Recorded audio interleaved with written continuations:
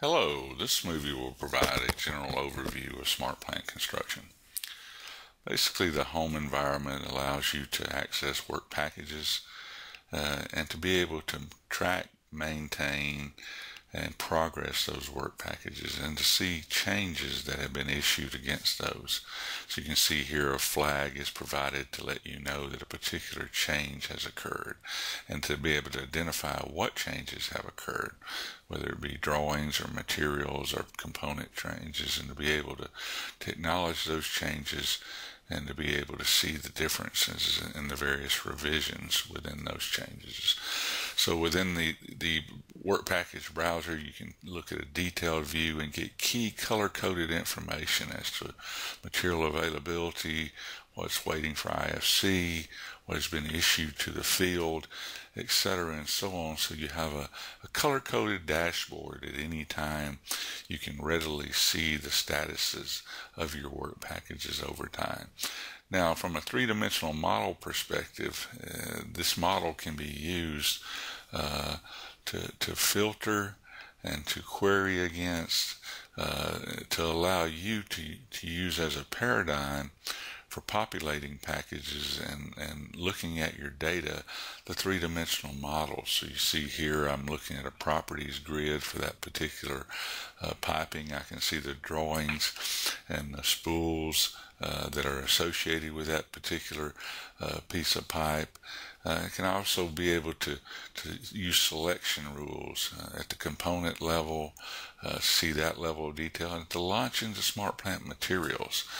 So here's a sample of an integrated external link from the three-dimensional model into SmartPlant materials, so you can see your quantities, what you actually have in stock, and your whole supply chain information from your material management system.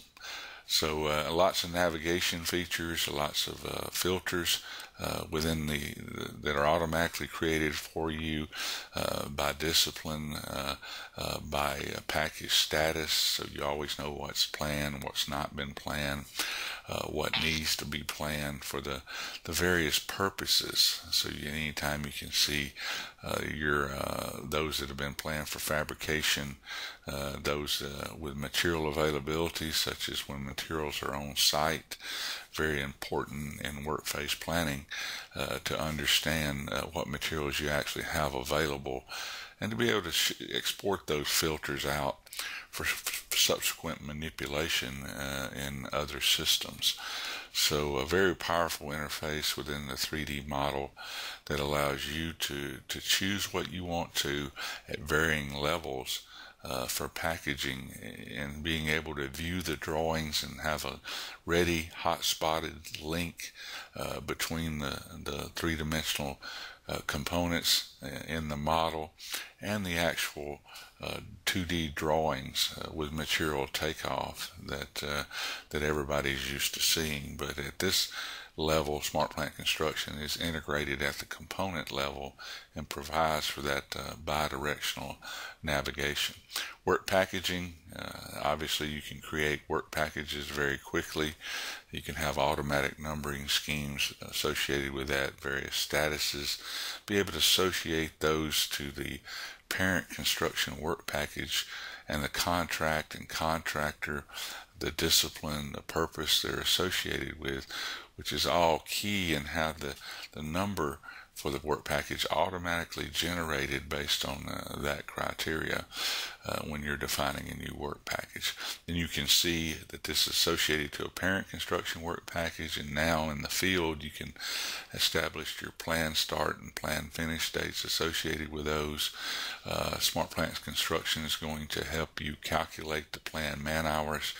So you can see a package here, and then we can drag and drop, in this case via the isometric drawing selection rule, and to roll that up and add those at component level or at the assembly spool level, and the drawings are automatically picked up, and SmartPlant Construction will notify you if there's any issues associated with that, such as that you may have already packaged that information. It may be out of the scope that you're allowed to package in. So there's rules behind the scene that are helping you package and understand what's been packaged, what's not been packaged, what's already been packaged, and what's partially been packaged, etc., so that you virtually cannot miss anything, even in a highly dense model.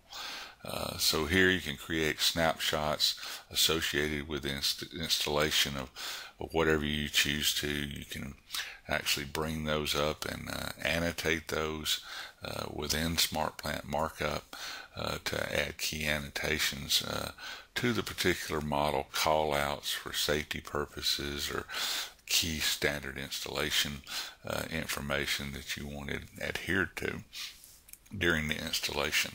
And once you make those, save those off, those are automatically associated with your package. So you'll have your drawings in the system that you can see. You'll be able to add from the drawings browser, and that'll end up resulting in the components being parsed into the component screen for progressing. So you can see now I'm at a shot well level. I can see my rates and my adjustment factors, my planned man hours associated with that, and other things such as actual man hours and actual quantities and completed quantities. These are all the attributes that are available for the components and work steps and associated work steps within the work package itself. So this is going to allow you to manage and control and progress your work step associated with your components that are contained within the package. You can also add additional factors related to the calculation of the planned man hours, so that you can see that it's incremented the man hours based on the cold weather situations or whatever it may be. Constraints you can add to a package, where they be equipment such as lifts and forklifts, or scaffolding or heavy lift that may be associated with those. Material availability that we've talked about quite a bit is the integration with your material supply chain information, so you can see in fact if there's any issues that may be associated with the material that's required in the warehouse and the bin they're located in, and the fact that there may be insufficient quantities. It's very important from a workplace planning point of view that make sure that you've got the right materials available to execute the work in the field.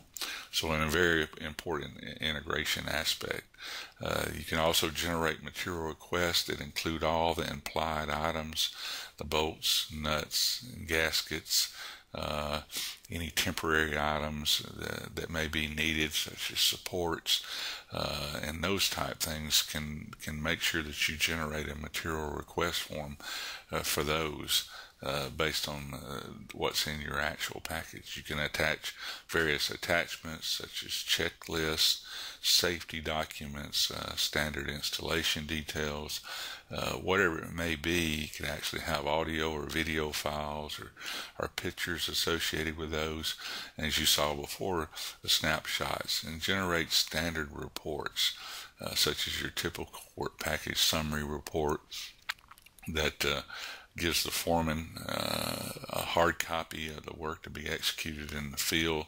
It includes the drawing list, the material list, any constraints that you've defined for the particular item that may be needed to execute the work.